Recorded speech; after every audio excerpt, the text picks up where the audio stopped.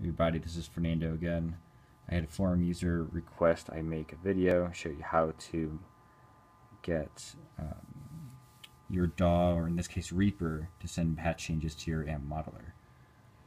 So forgive me if I ramble, I'm a little tired, but we're going to get through this. So anyway, let's get started. Running Reaper 64 Micro Pro. Down here I have my MIDI Sports 2x2 by M Audio.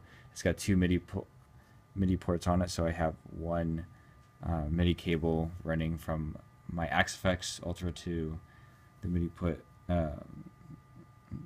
Sport, and another to the Pod HD 500X. So as long as your device has a MIDI in, and you know the CC numbers, then you can. That's where the fun stuff can happen. So you'll be running. So in this case, I'm running the out of channel B on the MIDI Sport to the in on my Axe-Fx Ultra. So to start from scratch, you essentially just start with a new track. Just create a new track. You'll click on Insert and choose a new MIDI item. Oh, one more thing I forgot to mention. If you have a MIDI controller of some sort, you need to go under the preferences, MIDI devices, and make sure that your MIDI device is enabled. It wasn't showing up for some reason, that's why. So I had to do that first. So from this MIDI section, we'll double click on it. Actually, before we do that, we'll click on the I/O button here, and we're going to specify the MIDI Sport. Sorry, it's blurry. MIDI Sport out B, and we can turn off the master parent send. We don't need that. Apparently, we don't. So as long as you set the channel correctly, now we should get some signal. So wherever the playhead is going to be is where your patch change is going to happen.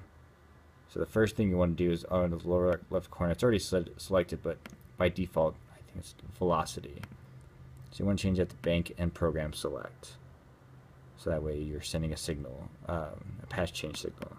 So I'm going to click on this on 1.3. Window pops up. For the Axe-Fx, from my understanding, the MSB represents the bank. So like the first bank 127 patches is bank 0, or the first bank. 1 represents bank B, or second bank for this from 128 on, and so on and so forth. I like to work with the lower numbers just to keep it simple.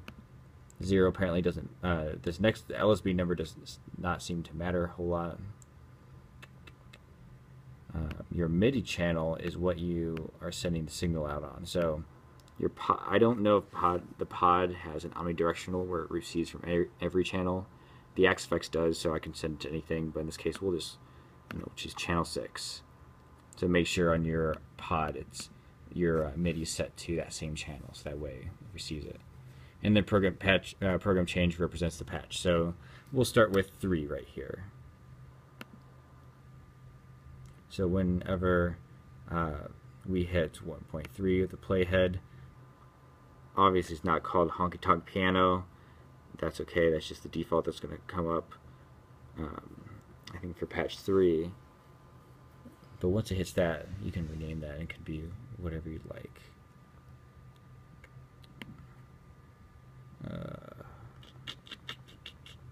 So go ahead, I'm going to copy this a few times.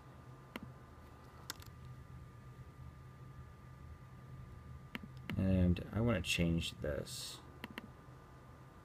I'll change that to patch 1.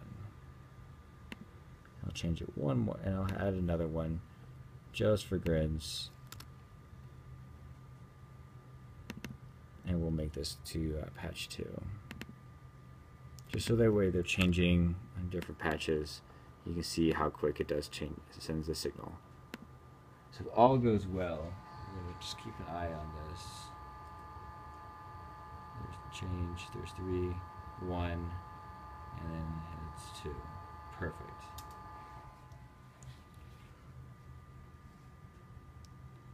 So yeah, that's all there is to it. So obviously this works great if you have a backing track. If you tab out your stuff in Guitar Pro and have the MIDI, you can really line it up and get everything nice and lined up.